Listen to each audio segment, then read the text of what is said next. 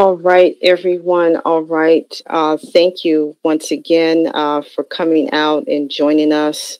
Um, it is now 5:30, and we're going to go ahead and get started. Thank you to everyone who has taken the time out of their Friday evenings to be with us. This is our third of our new webinar series on resiliency skills. And with the critical time that we're facing, we really, at NOFA, we really wanted to give out a way of first gathering together in this time of social distancing, but also to present some skills that may be useful, basic one-on-one things. And so we're very grateful for you joining us tonight. And we are planning and delivering weekly webinars through this series. They're all introductory gardening and kitchen skills. And then if people have any suggestions for webinars they would like to see, they can either send out a request or a suggestion to our education events coordinator, Doug Cook. You can reach him at doug@nofamass.org, or to Carol Roselle, our education director, and you can reach her at Carol, CARO, @nofamass.org. And next week, our next webinar will be starting with backyard chickens with Kirby Lessie, and that should be another exciting webinar. My name is Anna Gilbert Muhammad, and I am the Food Access and Webinar Coordinator for NOFA Mass. My email is anna@nofamass.org. Feel free to contact me with any questions concerning our webinars and concerning any suggestions you may have, other programming that we do within Food Access. Feel free to reach out. Now, before we get started with tonight's presentation, I would like to thank all of the NOFA Mass board and staff in the production of this webinar series and all of our future webinars. Most importantly, we want to thank you, the viewers and listeners, for joining us today and on all of our webinars that we've put on. If you find this to be useful to you, please consider joining NOFA Mass as a member or making a small donation to support our staff to continue to do this work. Any amount helps. Go to our website, go to nofamass.org to get more information on how you can donate, and you get a chance to see all of our other programming. This evening, we are joined by Russ Cohen. He is the author of Wild Plants I Have Known and Eaten. Very excited to hear about Russ. I had a chance to talk to him a little bit about some of the things that he's done and to see some of his presentation ahead of time. So I'm pretty excited. The format for tonight will be a talk with a Q&A, question and answer afterwards. Now, you can submit those questions using the question feature. Some of you have already used that to let us know where you're coming from, or you can use the chat. Or if you're dialing in, if you're calling us via phone, you can text your question to 413-214-1237. So I am not going to take any more time. I am very excited to hear from Russ, and Russ is on the line with us right now. So at this point, are you ready, Russ? I'm ready. Okay. So at this point, I turn everything over to Russ. And if you're having any technical issues, feel free to use the question feature as well, and I can work with you behind the scenes. Russ, you have it. All right, excellent. So thank you, Anna, and hi, everybody. It's quite awesome to see so many of you signed up to take part in this webinar today. So as you may know, I typically do about 3 dozen, sometimes more, in-person wild edibles walks and talks throughout New England and Eastern New York State in a typical year. And of course, it goes without saying, this is not a typical year. So here we are online, and we're going to have a little virtual foraging trip. But hopefully, this information here will be useful to you in the weeks to come as we get outside and venture forth and see how to connect to the outdoors through our taste buds, which is something I love to do, and I love to share my enthusiasm about that with a live audience. And so here I am online without the benefit of getting immediate feedback from live audience, but I will make do with that. So before I plunge into the show, I just wanted to cover a few general ground rules about foraging, just to make sure we're grounded there, and then we'll start talking about specific plants. And my slides are organized in chronicle order by foraging opportunities. So you'll see at the beginning of the show, we start with stuff that's available right now, and then we go through the season and then end in the fall. But anyway, before we get to that, so question number one that I'm sure is on the mind of many of you, especially some of you novice erstwhile foragers out there, is just how risky is it to put a wild plant in your mouth? Could you get sick? Could you even die? And I'm happy to tell you that at least for this region, the Northeast U.S., the risk of getting very sick or dying from a wild plant that you eat is relatively low if you remember a couple rules. One thing is that there are some important exceptions to this, like apparently poison hemlock and water hemlock. The roots of those two plants are very poisonous, and apparently they don't taste bad enough to tip an eater off into a problem. So those are in the carrot family, and the carrot family is one that I tread lightly in because of the presence of those very seriously poisonous plants. But in general, the vast majority of poisonous plants that grow in our region taste horrible. So my advice is don't eat plants that taste bad. Now, that doesn't mean that every edible wild plant is going to be delicious straight from the bush or the vine or whatever. A lot of them require some kind of advanced preparation. But let's say you're out and about, you see a plant you think you learned from this show, you read about from a book or something, and you pick it and you bring it home and you prepare it according to the instructions, and you take a bite and it doesn't taste good. You might not want to override that danger signal your taste buds might be giving you. You might have made a mistake in identification. So do think of your taste buds as a backup identification tool. And I should also add that I did not learn what I know, which I've been doing for over 4 decades, from just walking down the trail, popping stuff in my mouth and see what happens. I benefited from reading books and learning that way. And I benefited from the accumulated knowledge that humanity has had going back eons to Native Americans and before, just from people finding out what was edible. And so I benefit from that accumulated knowledge, and I don't do a lot of experimentation. But there are some cases where giving a quick nibble to a plant confirms whether or not you have the right thing or not.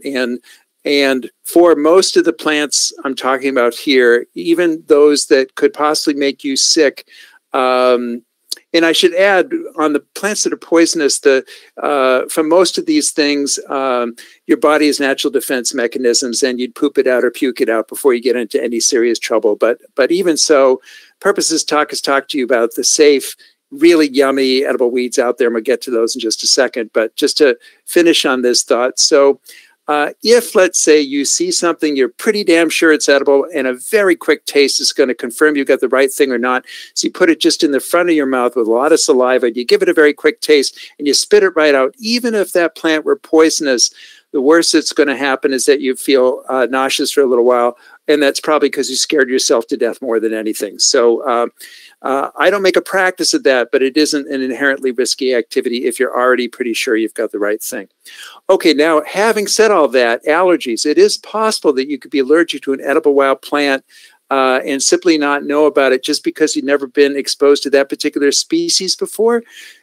So the standard advice is to not eat a huge amount of some new food you're trying for the first time, just to make sure that you're not going to break all out in hives or anything. But if generally you're not allergic to conventional vegetables, it's pretty unlikely you're going to be allergic to wild vegetables because chemically they're very similar. All right, now, I'm not going to talk about mushrooms tonight. I just don't have time in this hour-long format to do that. But I do want to talk a little bit about the risk of eating a wild mushroom because it's very different from plants.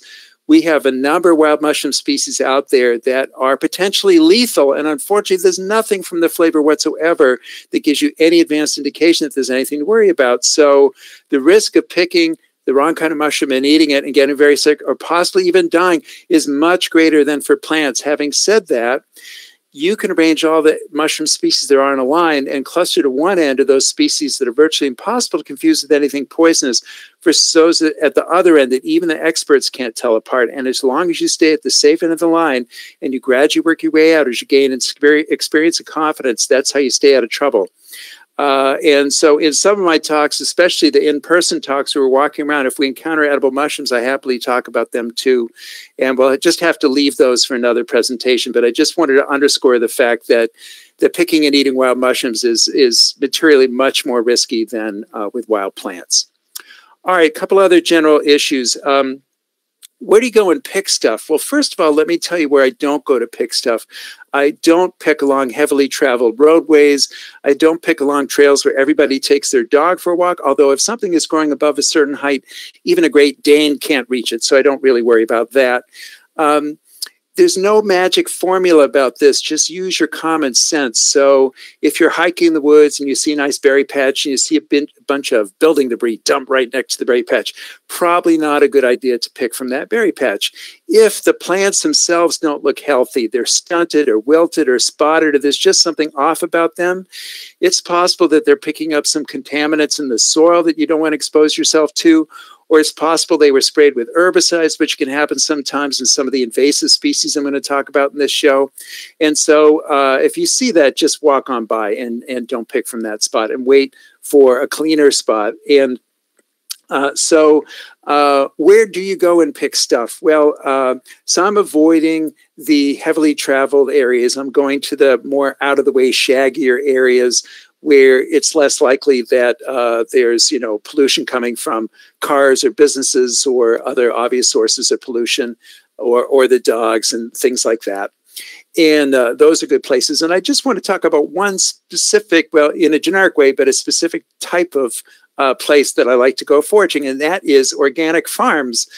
But I want to say in the same breath that as many edible weeds and invasive species that I'm going to talk about in this show that are out there, and there's a lot of them out there, they're not enough to make a significant dent in our food supply. So we really need to be growing our food, and organic is a great way to do it. And so I hope that you will be supporting your local organic farmers, patronizing the farm stand, getting a CSA share if that'll work for you, because it's really important to financially support these. And of course, the umbrella organization, the NOFA groups like NOFA Mass, if we're going to have a strong organic farm economy. But having said all that, organic farms are great places to forage. Well, why is that? Well, reason number one is the obvious one. They're not slathering everything with chemicals.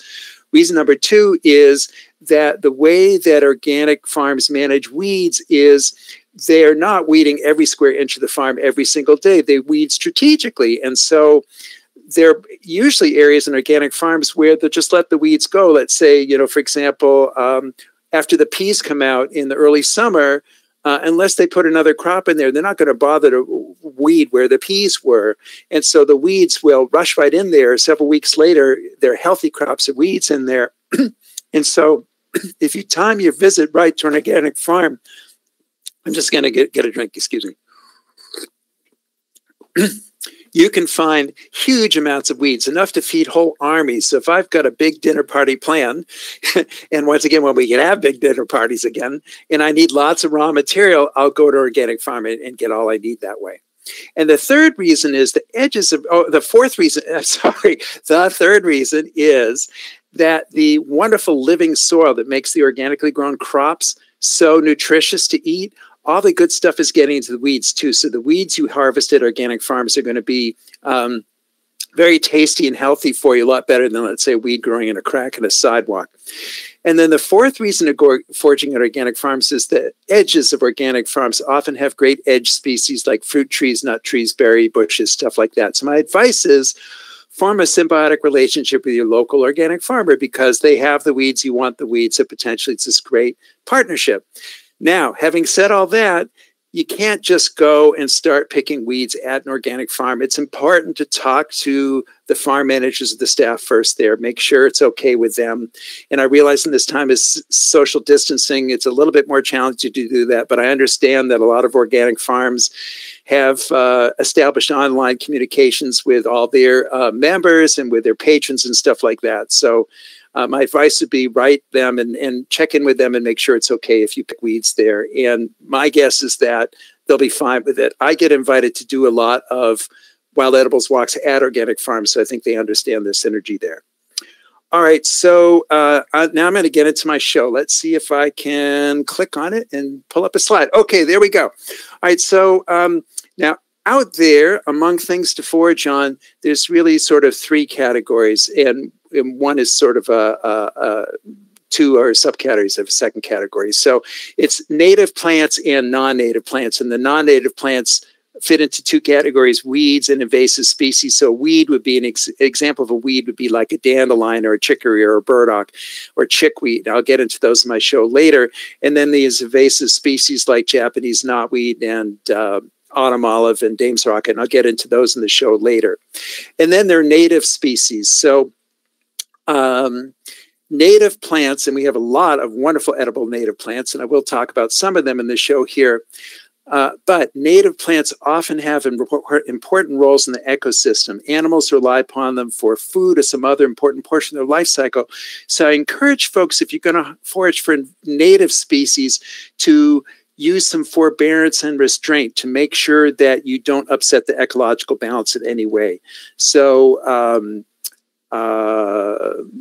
so please do that, if you will.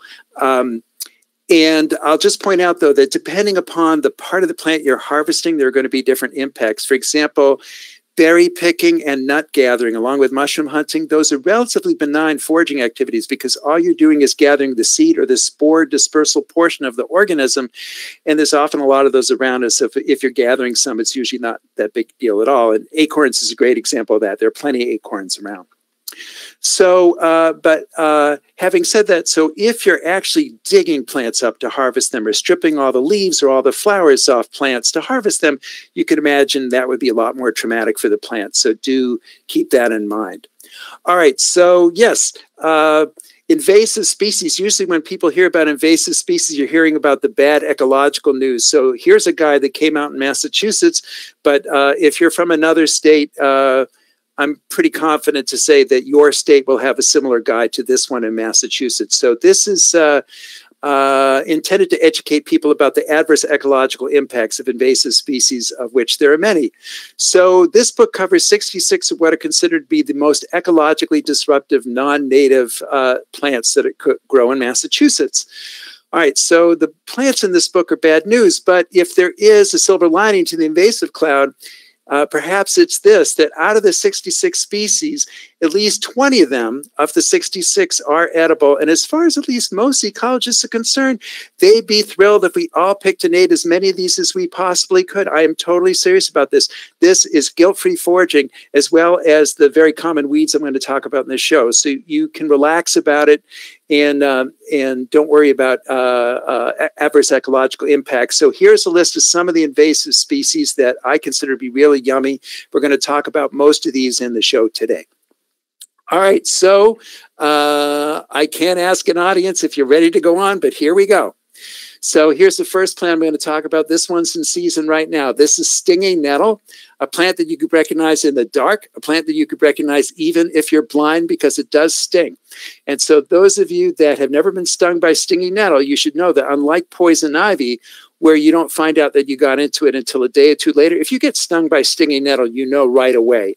But the good news is that the sting rarely lasts more than an hour, and there is an antidote to this sting in stinging nettle, and I'm going to talk about that later in the show.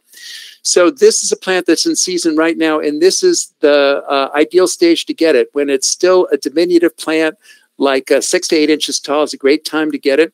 And what I do, so I'm going to use my cursor here to show you, is I will just harvest the top cluster of leaves off of every nettle shoot and just pick that.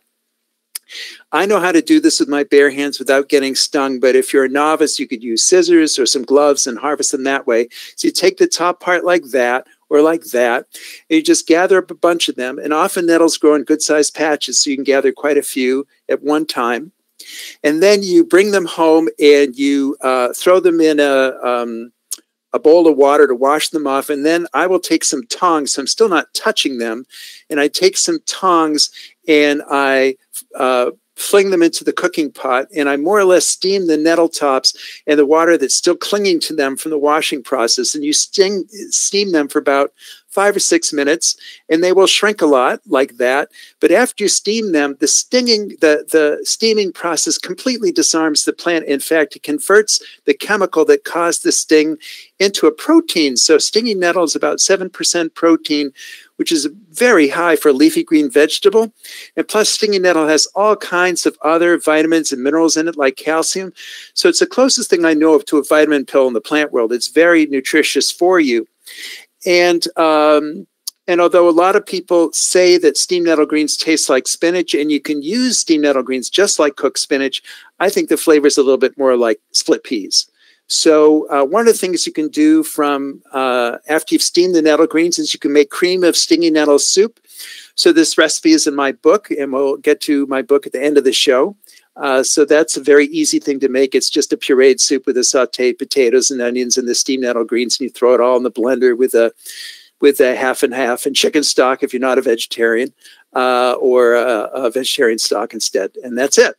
And then here's stinging nettle balls, and this is a very retro recipe from the 1950s, kind of like a Good Housekeeping recipe called spinach balls, where the easy shortcut is to use Pepperidge Farm stuffing mix to hold it all together, and you just substitute the stinging nettle greens for the spinach in that recipe, and it comes out great. It's a great appetizer.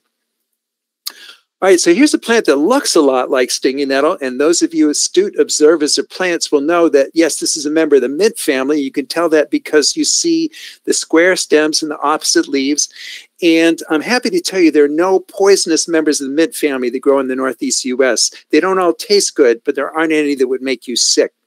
So this is one that is used both as a culinary plant, as a medicinal plant. It's catnip.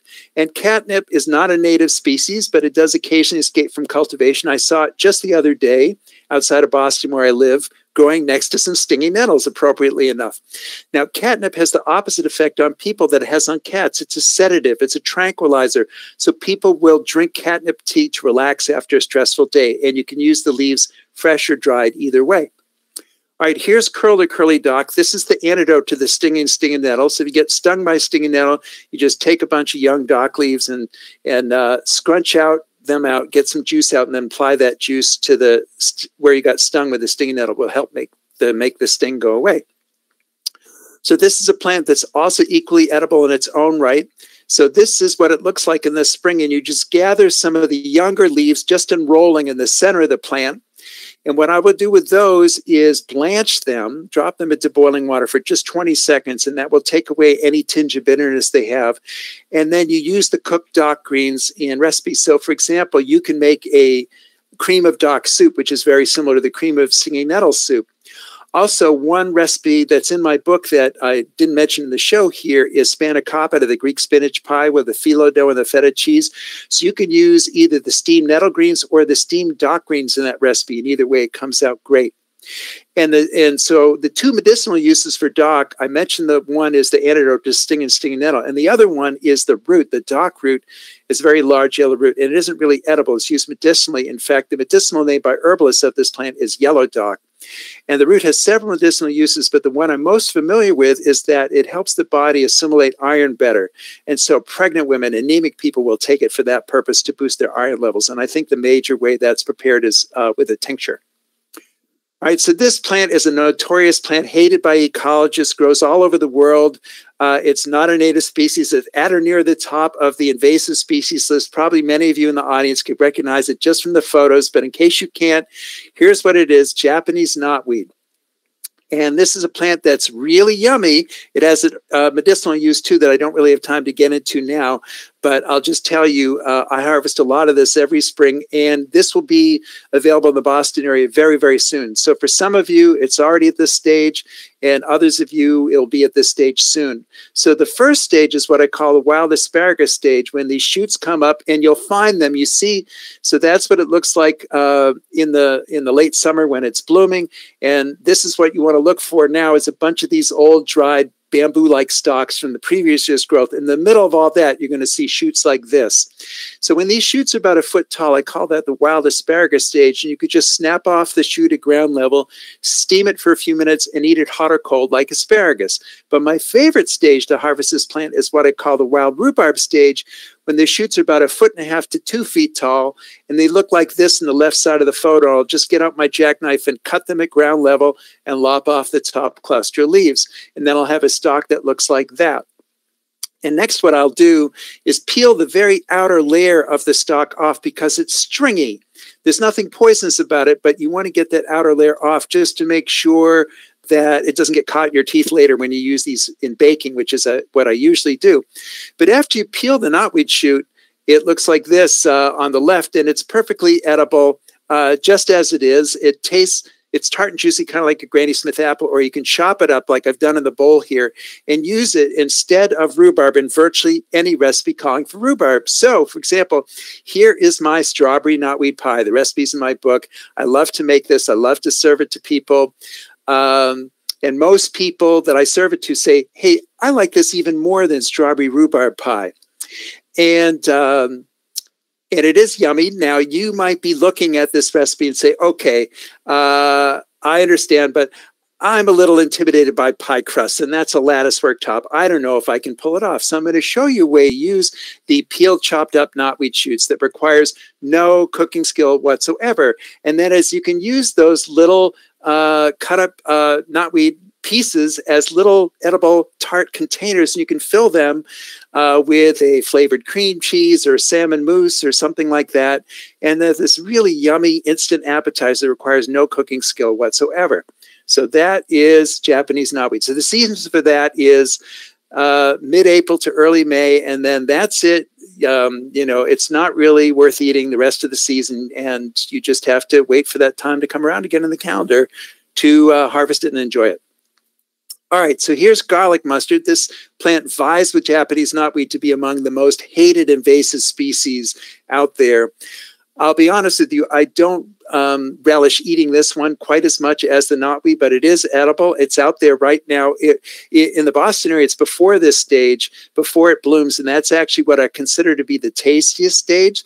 The whole plant is very pungent, and it has a strong flavor, a bitterness to it, which an herbalist would say eating bitter plants is good for you because it stimulates your liver, and that's a good thing we all should be doing.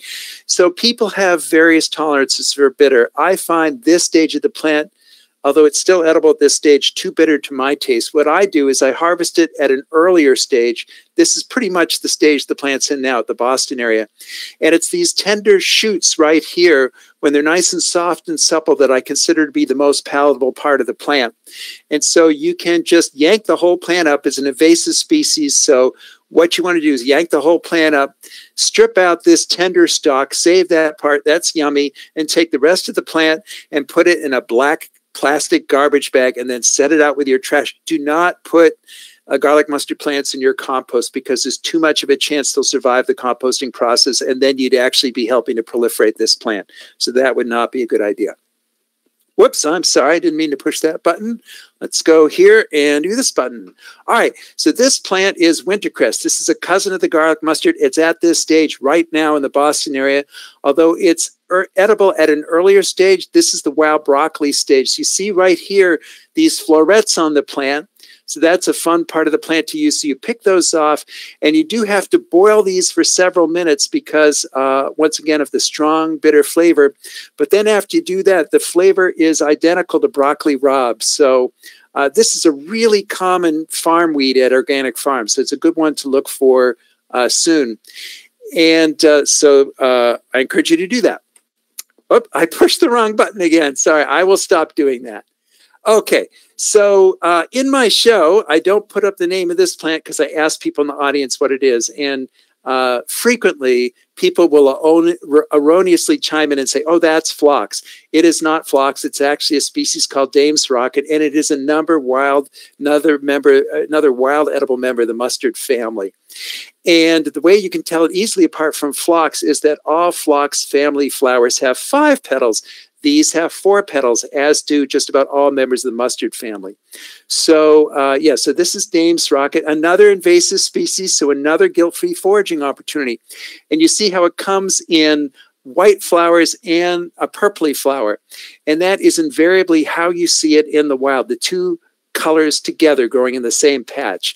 And so, and it really doesn't matter which color that you eat because they're equally yummy. I tend to pick the purpley flowers and eat them because purple is a funner color than white. So there are other edible parts of the plant, but I love to eat the flowers in these plants because they're really good. They have a kind of a sweet, garlicky, radishy flavor. So as I said, yeah, I tend to just use the purple colored Dame's Rocket flowers because they're funner color than white. And these you could eat just plain. You could add to a salad, or you could, put as garnish on a plate, and they're very nice. Okay, so I'm calling you from eastern Massachusetts, and we don't have any large snow-capped mountains like you see in the distance there. That photo is actually Mount Washington in the Presidential Range, and I took this photo over Memorial Day weekend when the dandelions are blooming up in northern New Hampshire. But for most of us, the dandelions are getting close to this stage now. They're still mostly not blooming, and that's actually the right stage to harvest them, to eat them. So I think that dandelions are responsible for turning more people off of wild plants, eating wild plants, than anything else. And the story usually goes something like this. It's the spring, and you look out in your backyard, and you see all these blooming dandelion plants, and you say to yourself, I heard dandelion is edible. I should try them. So you pick a few leaves, you bring them indoors, you put a little oil and vinegar on them, you take a bite. It's incredibly bitter. You spit it out, and you say, yuck, I'm never going to eat a wild plant again, which is a real shame because dandelions are great if you eat the right part at the right time. So in my opinion, when you start to see whole fields turning yellow with dandelion flowers, it's really too late to be eating dandelions. You want to get them before they bloom. And actually the best stage to eat them is when they look like this. And the best part of the dandelion, in my opinion, flavor-wise, are the unopened flowers, the dandelion buds. So you see them here in this photo. And so each dandelion bud is relatively small. They're only about 1/4 inch in diameter. But at the organic farms where I've encouraged you to go foraging, there's often lots of dandelion plants on the margins of the farm where the plants get nice and big. And I found plants on the edges of organic farms where I found over 200 dandelion buds per plant.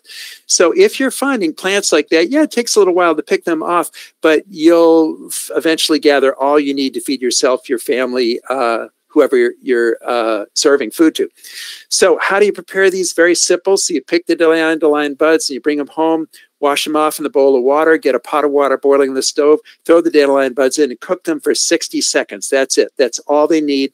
And at that point, you can add them to soups or omelets or casseroles. But before you do anything with them, before you even add any salt or butter to them, just try them plain. I think you'd be amazed at how good they are. They have like a flavor that's like a cross between spinach, artichokes, Brussels sprouts, and corn. If you can imagine all those flavors together. So they're among my favorite vegetables, period, cultivated a while. So I heartily recommend them. Now, those of you in the audience might be saying, well, what about dandelion leaves? Aren't those edible too? And yes, they are.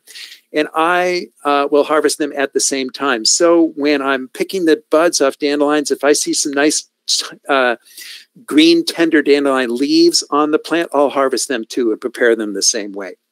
Okay, so I did mention bitterness before, and dandelions are a very, very healthy plant to eat. So herbalists are very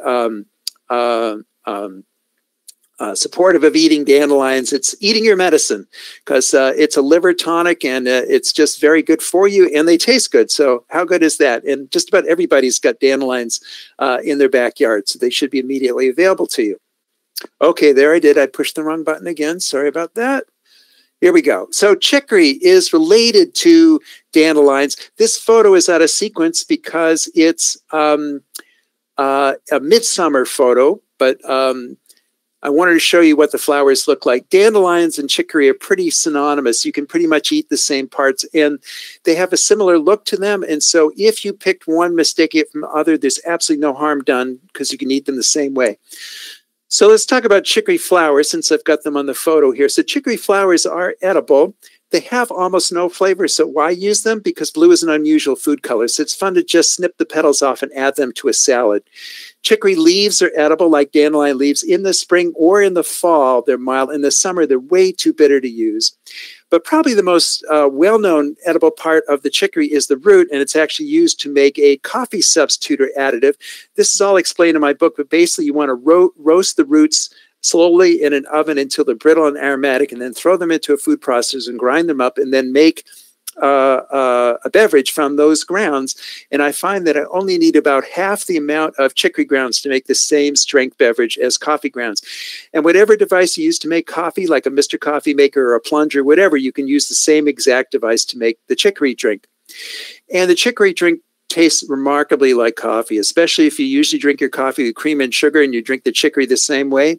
Flavor is very similar. The one big difference is that chicory does not have caffeine in it. So for those of you out in the audience that say, well, what's the point of drinking it if there's no caffeine in it? Then the chicory drink's just not going to cut it for you. All right, so here's chickweed, and this is in season right now, and it will be again in the fall. So this has a very mild flavor. You can cook with it, but it shrinks quite a bit, so I tend to just use it raw. And you could use it as a sprout substitute in a sandwich or a lettuce substitute in a salad. So that's a great one. Very common weed at organic farms. Here are violets. These aren't quite out yet. These are out after the dandelion blooms have been blooming a little while. Violet leaves are edible, raw or cooked, until the flowers go by. After the flowers go by, I think the leaves aren't quite as good. But while their flowers are out or before the flowers are out, the leaves are good. And violet leaves, by weight, are higher in vitamin A than carrots and higher in vitamin C than oranges. So a lot of vitamins there. And the violet flowers are edible too. And you can put them right into a salad just like that, or you can candy them and use them as decoration for, let's say, this black walnut cake. I'll talk about black walnuts later. So daisies are edible, but the best part of a daisy are the leaves before the flowers come out. So by the time you see patches of daisies like this, they're not going to be as tasty as they are before they bloom. So what do they look like before they bloom? They look like this, and I apologize, this slide is a little out of focus, but if you look at this daisy bud right here, you'll see it's got a flat top to it, and you see some markings on it like the spokes of a bicycle wheel. So look for that, and then look for leaves like this, and that's the right stage to harvest daisies. And daisies can be so daisy leaves can be so tasty as a raw vegetable. I've never bothered to cook them. I just put them straight into my salad. They're really excellent. All right, so here's lamb's quarters, really, really common weed at organic farms. And this photo was taken in early June, but you often find lamb's quarters at this ideal stage for harvesting throughout the growing season because this is a very opportunistic weed. So if they stop weeding at an organic farm, the lamb's quarters, if it's there, will germinate quite quickly and will grow to this stage in about a month. So that'd be great.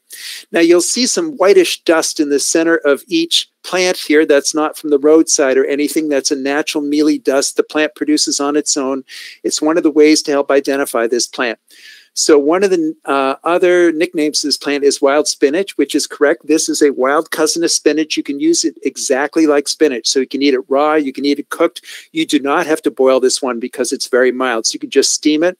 This is also really great raw material for the spanakopita I mentioned before, and you do not need to cook the lamb's quarters before you use it in that recipe. So that's a great one to know.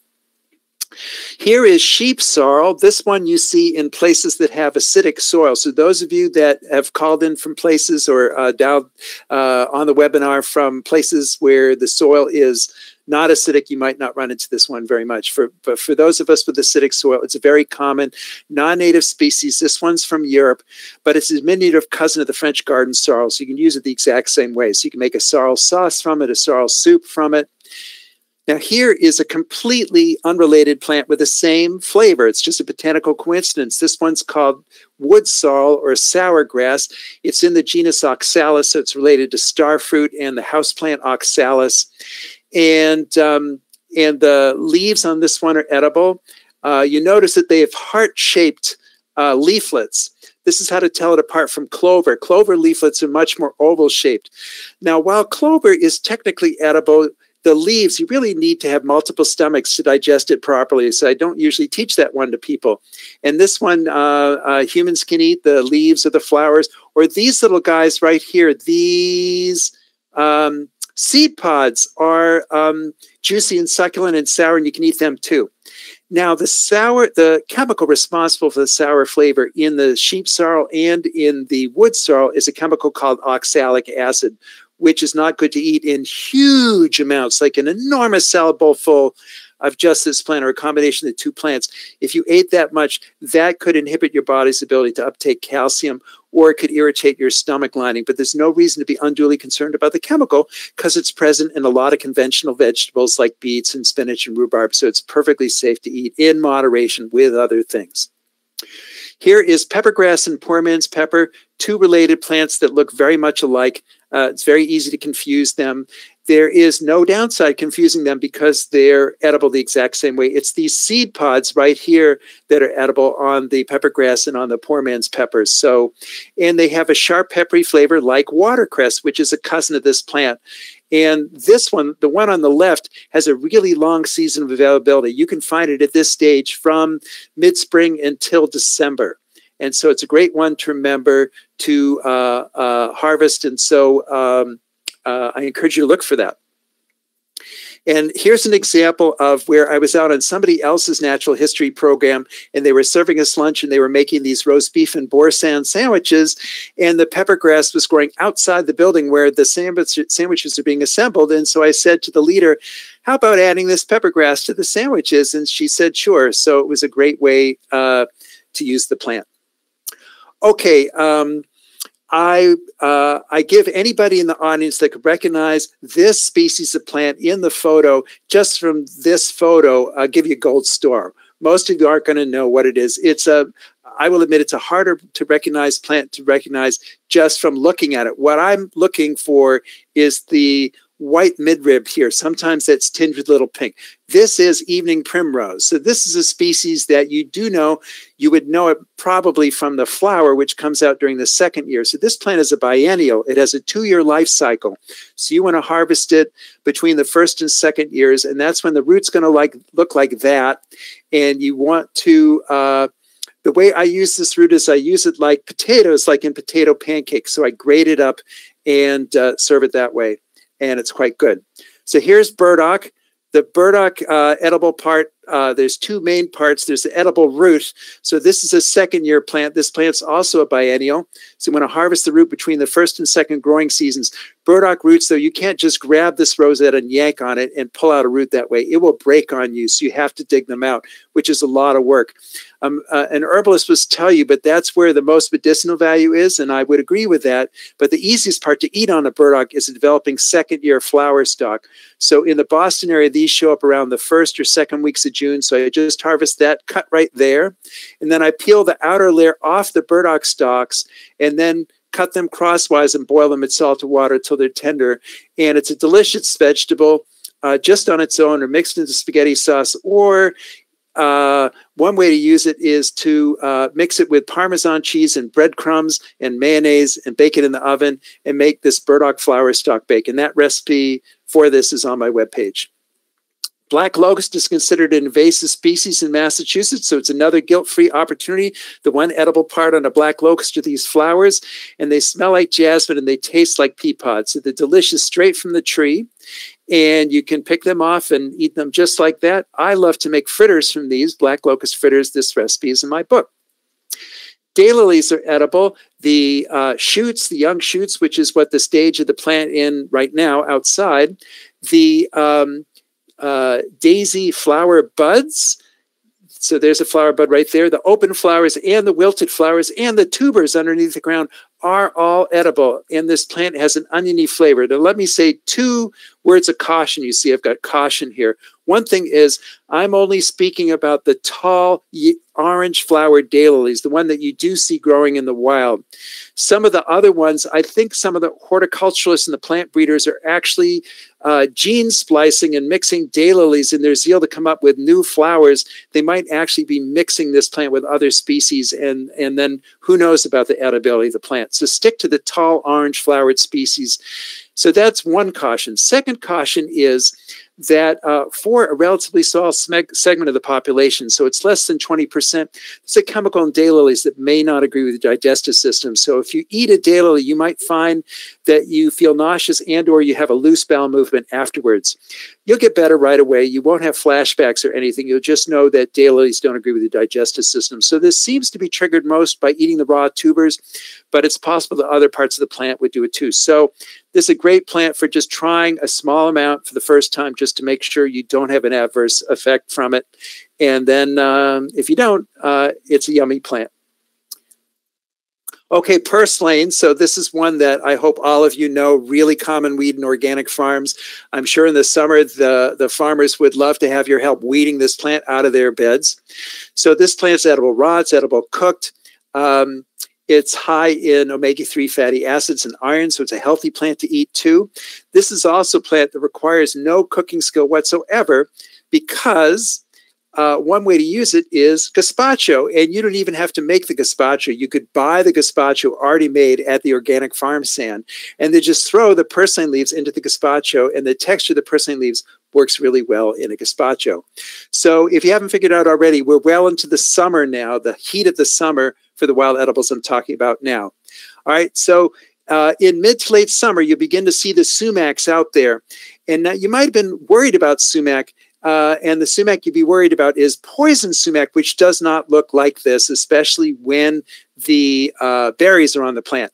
That's what poison sumac berries look like. They look like poison ivy berries. So they're these drooping, loose clusters of white or greenish white berries. So any sumac that has these tight, upright red clusters of berries, it's not only not poison sumac, it's an edible sumac. So this one in the photo happens to be staghorn sumac, but also common in New England are the smooth sumac and the winged sumac, and you can use them the same way. So the major way you eat sumac is you actually drink sumac. You make a drink from the berries. And this next slide, so you pick the berry clusters off the plant and you just throw them in a bowl of water and rub them in the water, and the water will eventually turn this pink or pinkish orange color from the flavor coming off the berries. So this is all explained in my book, but just doing it here online in the show. And then you fish the berries out. You're done with them. Do not put the berries in your compost pile unless you want to be picking out sumac seedlings out of your quote-unquote finished compost for years and years afterwards. I know this from bitter experience. So anyway, so do something else with the spent sumac berries, and then fish out the berries, and you have your liquid here. Put it through any kind of a filter like a paper towel, and then the liquid that goes through, you can drink hot or cold, sweetened or unsweetened. I typically make it cold and sweetened like lemonade. So here it is, and the entire time it takes from picking the fruit off the plant to drinking this drink can be as little as a half an hour. So there's your sumac aid. All right, so I mentioned acorns before. All oak trees produce acorns, and all acorns are edible. The question is just how much tannic acid is in the acorns that you're harvesting, and that will vary from species to species as well as from tree to tree. And generally speaking, the lower tannic acid you have starting with in your acorn, the less leaching that you have to do to make the acorns palatable. And I tend to gather acorns from the white oak group, which tend to have lower levels of tannic acid, just to make sure that when I process the acorns, I have more flavor in the finished product that actually tastes like an acorn. Because when you use acorns from the red or black oak group, which a lot of people like to do, the leaching leaches out the acorn flavor too. So here's some fall harvest muffins. I can't remember if this recipe is on my webpage, but I'm happy to give it to you if it isn't. And that's made with acorn flour. Shagbark hickory, this is my #1 favorite edible species of all the edible species that are out there. And here you see the shagginess of the bark. That's not a seasonal phenomenon, so the trees look like that all the time. So this time of year, although the nuts won't be in season until September, you have months to scope out locations to find shagbark hickory trees to harvest from. And I'll tell you right now that your best luck of finding nuts is not going to be trees in the middle of the woods, because the squirrels and chipmunks will get most of them. You want to look for trees that are out in the open, like on the edge of a road, on the edge of a field, in the middle of the field. And ideally, you want to find a place where there are many shagbark hickory trees growing together. And in places like that, even if the squirrels and chipmunks do harvest a lot of them, there'll still be a lot for you too. So there's the penny for scale. That's what the husk looks like on the outside of the nut. That's the inside of the nut. And so I am frequently filling up baskets with shagbark hickories when they're in season, which is from mid-September through mid-October, with a high point being the first week of October. That's what the outside husk is, and this is in 4 parts. And this part often bursts off when the nuts fall off the trees onto the ground. This part bursts off, and you're just seeing the shells on the ground. And then you crack those open to get the nut meat. And if you're really good, skilled, which I've developed over time, having done this quite a while, you could extract whole halves like this. And this is a really, really yummy plant. It's like a pecan, only even yummier. It's like a pecan that's been lightly sprayed with maple syrup. So as I say, my #1 favorite edible. Here's a maple hickory nut pie. This recipe is in my book, and it's really yummy. It's like a New England version of pecan pie. And most of the people I serve this to say this is even better than pecan pie. So here's example of 3 different cookies I make from shagbark hickory nuts. And were this one of my typical live programs, I would have a batch of these cookies or something like this to serve you at the end of my talk. So I'm very sorry I can't do that online. So anyway, all 3 are very yummy ways to use shagbark hickory nuts. Okay, black walnuts is a species that comes into season as the shagbark hickories have been available for a couple weeks. So black walnuts are early October. This is what they look like on the tree. This is when they look like when they start to pile up on the ground. And so it is an admittedly messy task to get this part off, but the messiness of the husk and the fact that it smells a little bit means that where black walnuts grow, it's very likely that on whosever property they grow on, they'll be happy to have you take them. So as I'm traveling around in October, when I see some black walnuts in somebody's yard, I'll go knock on the door and I'll say, I see you have some black walnuts. Would you mind if I harvested some? And the typical response I get is, wait a minute, let me get my wheelbarrow and fill it up for you, because people are eager to get these sort of messy, smelly nuts off their property. All right, so you need to get this outer green part off. And the way I usually do this, I stomp on this when I gather them, get most of it off in the field, and I hose the rest off with the water from my rain barrel in my backyard patio. And then after you get that outer part off, they look like this. And then you dry them out for 4 to 6 weeks, which I also do with hickory nuts to make the nut meat shrink a little bit so they shell out better. And yes, the other challenge with black walnuts is to get the shells open because they're really hard. So you can use a rock, you can use a hammer, you can use a vise, which is probably many of you have those in your garage or tool room, and that would be good. Here's the device I use. I actually got this from a company in Oklahoma, which I'm afraid is not in business anymore. And this device enables me to extract large pieces on black walnuts. And here's 2 recipes I love to make with black walnuts: the baklava on the left, and then the black walnut honey squares. And I think this recipe is on my webpage in the recipe section. And if it isn't, I'm happy to share with you. I frequently make these in my programs. They're very popular with people. They're very easy to make. It only takes about an hour. All right, Jerusalem artichoke.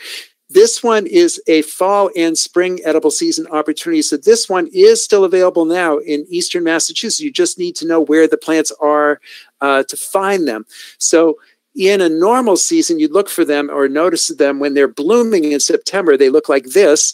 And then you'd go to that spot where you'd see dried stalks, and you dig underneath those dried stalks a few inches below the ground, and you encounter the tubers. So those tubers are there right now. In about 2 or 3 weeks, the tuber will begin to sprout and get used up by the developing new plants. So they'll be out of season then. So, but you can still get them now. And you see how they come in sort of a beige outer part or mauve outer part. And either way, they're edible. And you can use those most ways you use potatoes. You can bake them, boil them, mash them, fry them, and so on.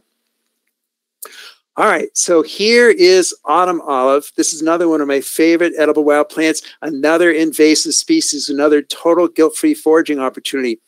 And this is an exceedingly common plant in our landscape, largely because actually in the 50s, it was believed that this was a good plant to plant for birds and other wildlife because it fruits prolifically, and people thought, well, this is good bird food. And actually, it's turned out not to be so good for the birds because this plant does not support native insects. So there's no like native butterfly caterpillars on it. So it's actually not feeding the birds at a critical time in the spring now when birds need to feed caterpillars to their young nestlings in the nest. So Autumn olive is not held in any high regard by ecologists, but my attitude about invasive species is that if the ecologists eradicate them, so be it. In the meantime, if they're edible, I'm going to eat them, and I'm going to teach other people how to eat them too. So in the spring, in May, when they bloom, is a good time to spot them in the landscape because they're covered with these nice smelling flowers. So there's a close-up of what the flowers look like. The smell is identical to a native but non-edible species called sweet pepperbush that blooms in the summer.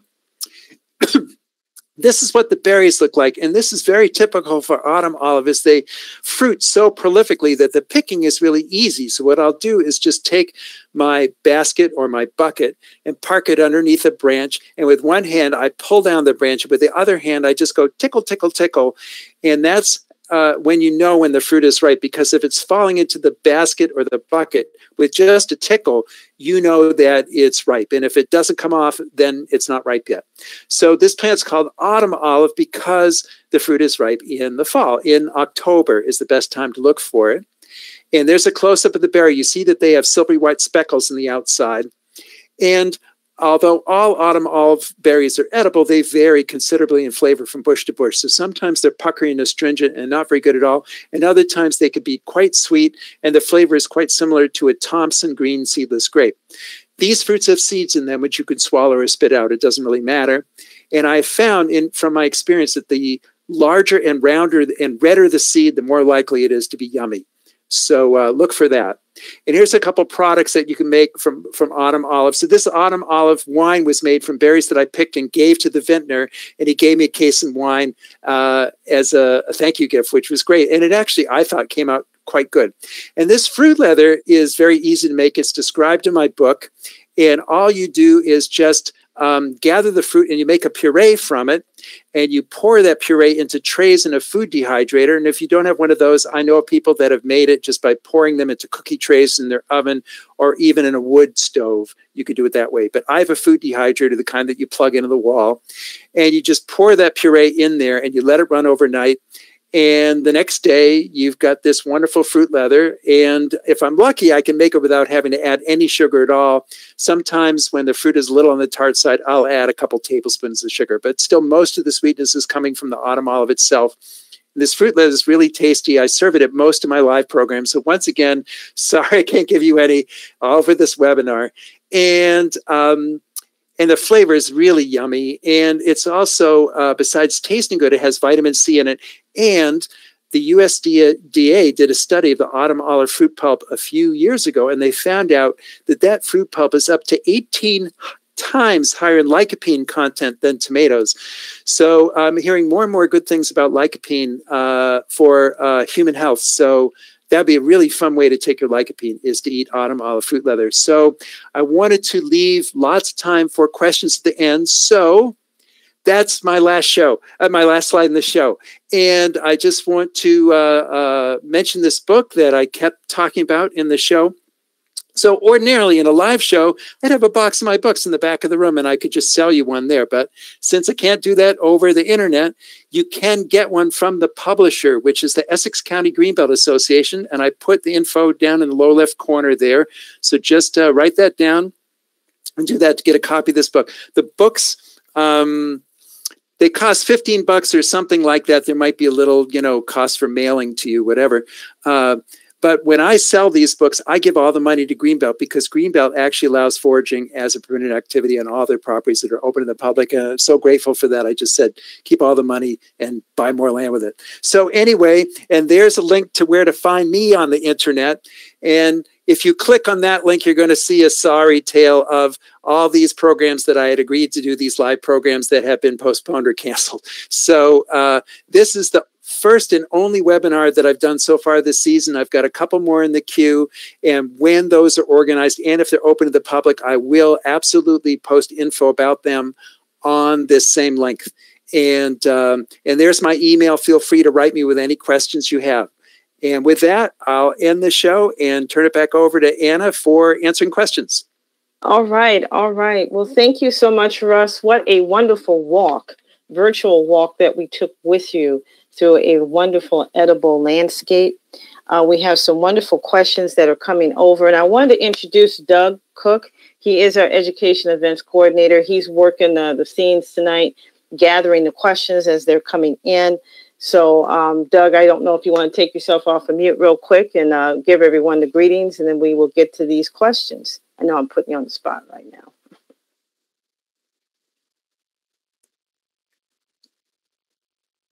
If not, Doug's given me some great questions. First, there was a question about Shasta daisies, and you talked about daisies earlier. Are these edible? Oh, I actually don't know. So the species I was talking about is what I call the oxeye daisy. So this is the she loves me not daisy. This is the one that I see wild growing in the landscape in old fields and edge of school ball fields, stuff like that. Shasta daisy, as far as I know, doesn't occur in the wild, at least not in this region. So I really don't know anything about it. But yeah, look for the wild one. That one I can say is yummy. All right. Very good. Going on to burdock, and you talked about the when to actually, in its season, when to actually harvest that. Someone had a question. How do you tell the difference between the first and second year of a plant, particularly a plant like burdock? Oh, okay. So it's not, I don't have a very scientific answer to that. I will just tell you from basic common sense. So this time of year, if you see a little burdock plant, it's going to be a second year plant that's just beginning to leaf out. So that would be an excellent time if you have the patience to dig up a root to do it. In June, if you see some little burdock plants with leaves that are like 2 or 3 inches in diameter, those will be first year plants that are just getting started from seed that season. And in the fall, if you're thinking about, okay, what is a first year burdock plant I could harvest a root from in the fall? It's any plant that's got large green leaves you can harvest, because the burdock plants that are second year plants will have already gone to seed and died by the time the fall comes. Okay, very good. In your conversation about sumac, and you showed us those beautiful pictures with the berries, have you heard of anyone or any allergies coming from the sumac tree? Okay, so sumac is in the Anacardiaceae family, which also has poison ivy and poison sumac. And it also has mango in that family. And I have heard of people having an ultra high idiosyncratic sensitivity to plants in that botanical family, like they can get a rash from handling mangoes, for example. So yes, that can occasionally happen. But for most people, the sumac is safely edible. And if you're one of those that just has the idiosyncratic adverse reaction, then you just have to stay away from sumac. But it's not common to have people have an adverse reaction to the safely edible sumacs I talked about in this show. Okay, very good. This was a specialty question about a plant called, and I may be mispronouncing it, Portulaca. Yes. The one that you can get in a garden center. Is that also edible? I don't think so. Okay. It sure would be fun if it was. And we used to grow that in front of our house. And so I researched it, and I could not find anything online that would back up the fact that it's edible. So unfortunately, I can't say that it is. So we'll just have to stick to the purslane weed, which is also in the genus Portulaca, which prompted that question. Okay. And speaking of purslane, there was a question that just came through. Thoughts on drying purslane. Does it hurt the benefit if you dry it? Oh, that's a good question. I don't think so. I don't know for sure, but I wouldn't think so, because the constituents, the iron and the omega-3 fatty acids, I don't think they would evaporate. I think they would be largely retained in the plant tissues, even if you dry the plant. Okay. Now, we're looking at a few questions here as it relates to volume. So a question came in: which wild edibles do you find to be to get the most flavor content from for your effort? So the most flavorful, the most with little to no effort? What are some of those plants that you get the most flavor from? Oh, that's interesting. Well, that's kind of a hard question to answer because, for example, some of the wild mints, for example, can have very strong flavors. And so you can use just a little bit will make a delicious tea without having to use very much of the plant at all. There's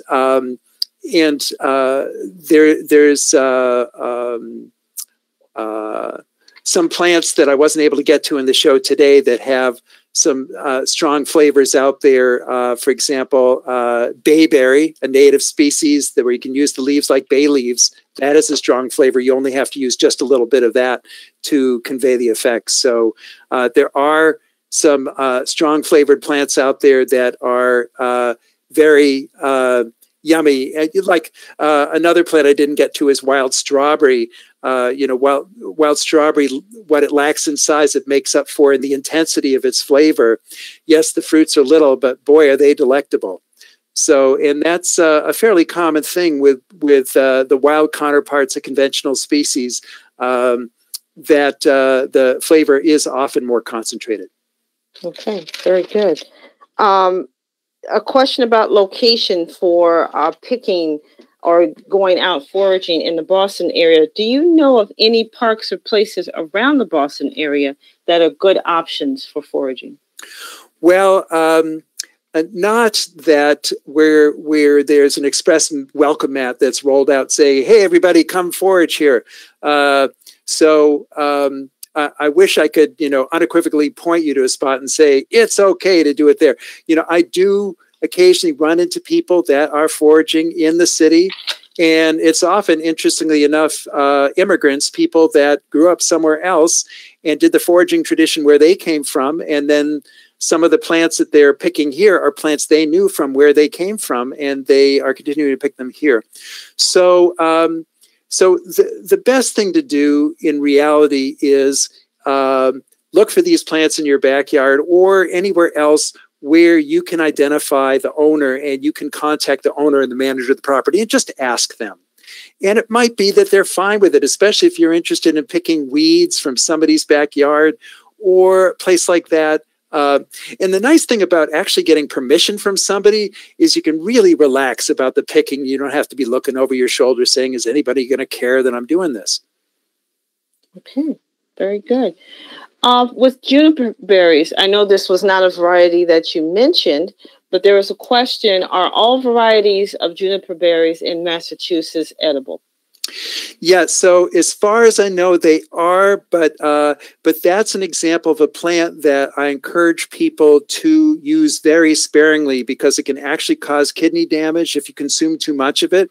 So go easy on the juniper and consider that one as a little goes a long way in terms of using it just sparingly as a spice and just leaving it at that. Okay. Concerning black walnuts, you showed us that wonderful picture of harvested black walnuts. How long will they keep in their hard shell? Oh, great question. Okay, so I've got black walnuts in my basement. After you take that husk off and you dry them, you can store black walnuts, shagbark hickory nuts, hazelnuts, and any nut like that for at least a year with that, as long as they're still in the shell without them going bad, as long as they're kept in a relatively cool and dry place. And I'm happily eating black walnuts I gathered last fall that are still in the shell, and I just shell them as I use them. Same thing for hazelnuts and shagbark hickory nuts. And now after you shell them, it is good to refrigerate or freeze the nut meats to prevent them from going rancid. But no, they'll keep in the shell for at least a year. Okay, very good. And with autumn olives, how do you initially process the autumn olives? Oh, so yes, you can eat autumn olives raw directly off the plant. I think I mentioned that in the talk. And so to puree them, what I do is, as I said, the picking is fast. So I'll bring a big bucket or basket of autumn olives home, and I'll get out a big pot like a lobster pot, and I'll put just enough water in the bottom to prevent the fruit from scorching, like a ½ inch of water. I dump all that fruit in there and I simmer it for a while, like about 20, 25 minutes at just the very, very lowest of a simmer. And then I put everything through a food mill, which a lot of people have. It's just a device with a strainer and a crank, and you crank it and it pushes all the pulp through and the seeds are held back. But if you don't have one of those, you can just use a strainer or a sieve, and that will hold the seeds back. And then what goes through the food mill or the strainer, it's a mauve-colored puree, which that's the raw material. That's the puree that I used to make the fruit leather. But even at that stage, even if you don't dehydrate it, you can just use that as the raw material for making these delicious autumn olive sorbet, autumn olive chiffon pie, autumn olive jams and jellies, stuff like that. Okay. Plantains. Someone's asking, are you a fan of those, and where can you find them in Massachusetts? So, well, there's several different kinds of plantain that are edible. The one that I would recommend is the common plantain, Plantago major, which has the broad leaf that's shaped like a human footprint, which is actually where the word plantain comes from. It has the same etymological root as plantar warts, plantar fasciitis. It basically means foot or foot-shaped in Latin. And that's why the Native Americans called this non-native species white man's footprint, because the only place they ever encountered the plant is where the explorers, the colonists, had been in and tracked the seeds in from Europe. So anyway, when those leaves are small, so this time of year, in the spring, they're edible raw, they're edible cooked. You can make like a pureed soup from them, like a split peat soup from them. Later on in the summer, they get kind of tough and herby, but in the spring, they're quite palatable. Okay. Now, here's a question concerning elderberry. There's a person interested in growing elderberry on their property, and they want to know if there are varieties of Sambucus canadensis that are better tasting than others. There is some variation in the flavor of the fruit and the size of the fruit. This is one species that is available as a straight species, and there are also several cultivars out there that are just basically the common elderberry, Sambucus canadensis, but just a variety that somebody found with unusually large fruit or unusually tasty fruit. So the York elderberry is an example of a cultivar that a lot of places like Fedco will carry. That Fedco has something called Good Barn elderberry, which has an unusually large flower head and seed head with large amounts of large fruits. So yes, but even just your straight species elderberry, your wide elderberry that you encounter in the wild has delicious fruit.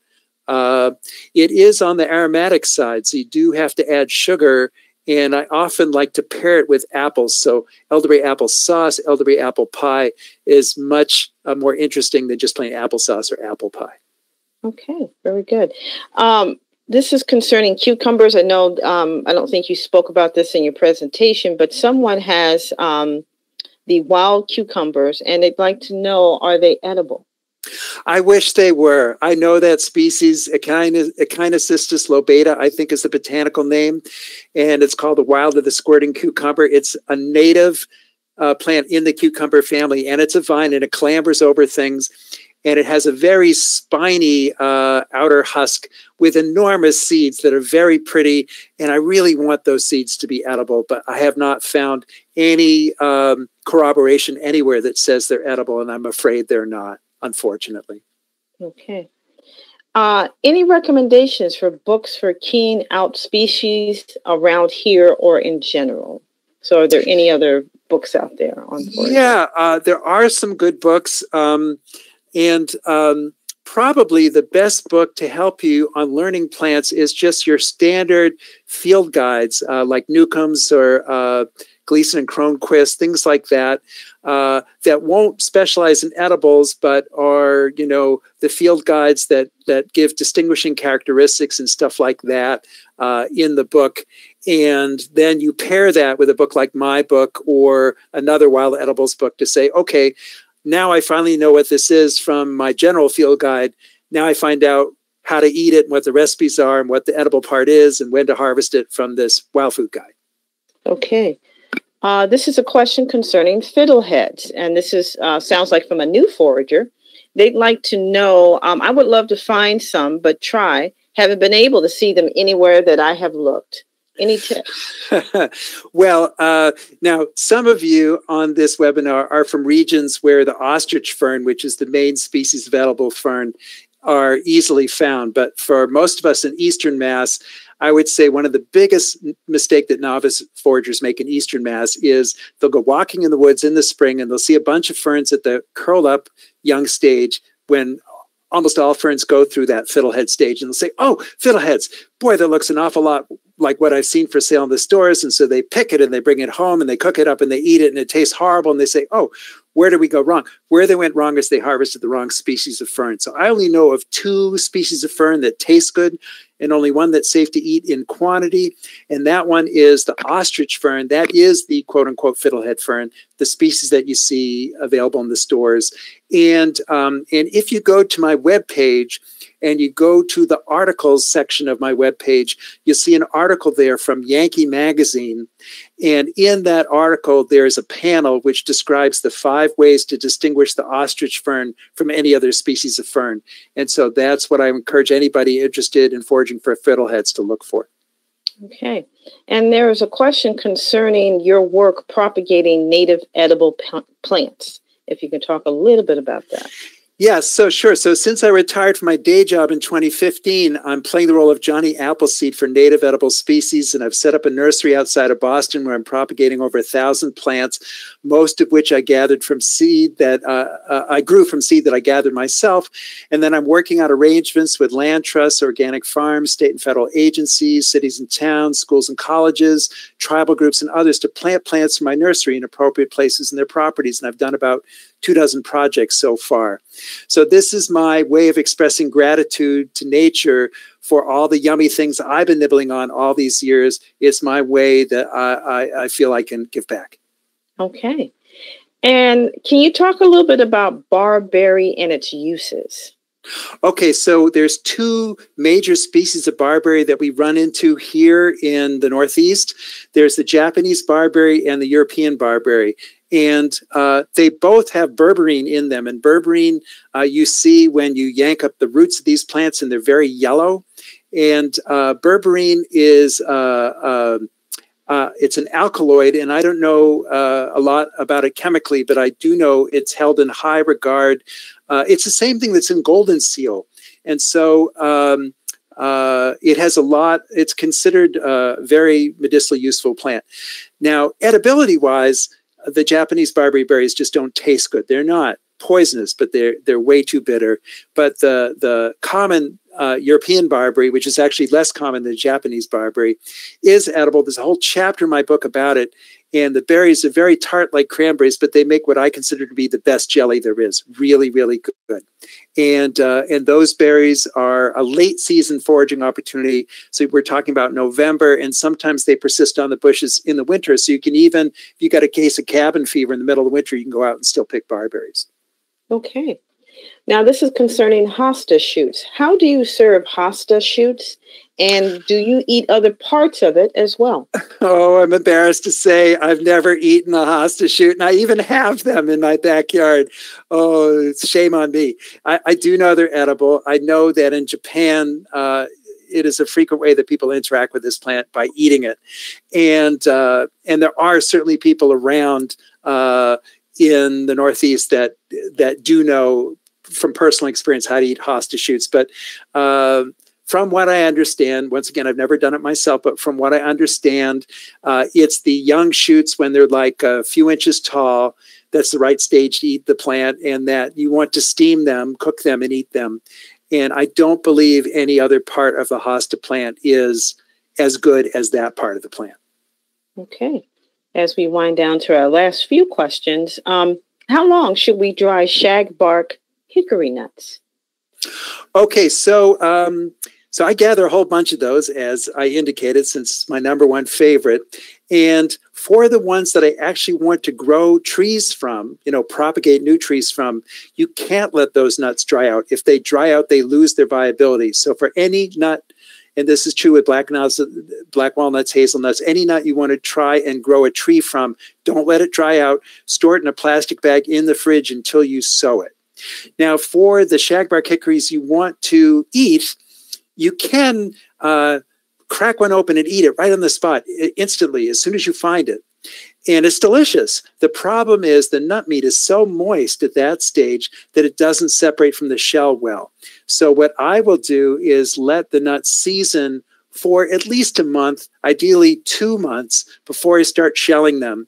And what happens at that stage is the nut inside the shell will dry out and lose its viability, so it actually dies. It can't grow into a tree, but it shrinks a little bit from the shell. So when you crack the hickory shell open, that's how you're able to extract big pieces out.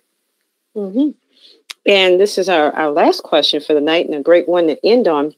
It's from a brand new forager. Haven't done this before. What's the next best step after this webinar? Well, if you feel like you confidently know and recognize some of the plants that I pointed out are edible in this talk, like dandelions, for example, things that are in season right now, that would be my first step, is just go out to my backyard and look for a dandelion. And the entire plant is perfectly edible, straight into your mouth. Wash it off with, water from your rain barrel or whatever, and then you could pop the entire thing in your mouth. And once again, there will be some bitterness to it, which especially after I was reminded recently by herbalists that bitter is good for you, I said, bring it on. I'm going to eat this plant, and bitterness, I don't care. It's really good for me, and it's yummy. But you can also, as I said, boil the buds for 60 seconds, and it's really a delicious wild vegetable. All right. Wow. Thank you to everyone that gave such wonderful questions. And Russ, thank you for taking us on such a wonderful walk through the edibles that surround us. We are so grateful for your time. If folks have additional questions after this webinar, they can reach you at eatwild@rcn.com, the email that you have listed here, or your website. That's right. Here. That's okay. Right. Please do. And I do know he's put where you can get the book. Hopefully, does the publisher still have books available, to your knowledge? Yeah, they do. They do. Okay. Unsurprisingly, they have told me that they've seen an uptake in interest in foraging lately. So, but they're well supplied. So, yes, if you want one, you should be able to get one. Okay, very good. And you will let us know of your upcoming webinars that are talking more about foraging, and yes, they'll show up on that URL that I have on this on the end screen here, the sched.htm when they're arranged. Perfect. Thank you to everyone for taking the time out of your schedules to be with us. Thank you to Russ for taking time out of his schedule to give us such a wonderful presentation and walk.